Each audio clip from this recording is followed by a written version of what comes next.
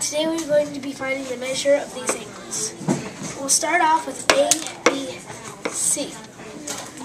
The way we'll find this out is, we know that A, B, D is 60, and so we're trying to get 180. So what we'll do is we'll take 60, however much it takes to get 60 to 180, and that would be 120. Show them the straight line. That's how you know. Yeah, and the way we know this is because there's a straight line here. In straight lines, the measure of that angle is always Adjacent to 180. Okay, and they're adjacent. Next door. Okay. And so for this one, we're going to do C, B, E next. And we know that this one, A, B, D, is 60, and so this one is adjacent to 60. It's vertical. I mean vertical. Keep going. Vertical to C, to this one. This one will be 60.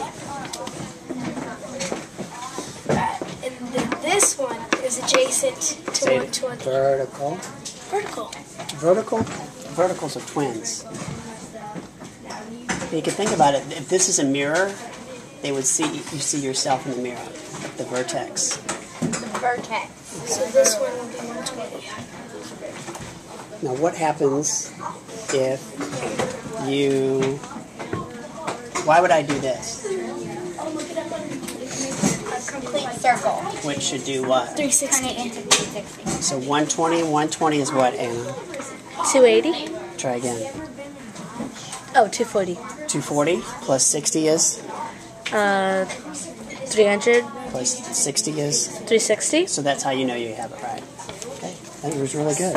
Oopsie. Okay, stop here.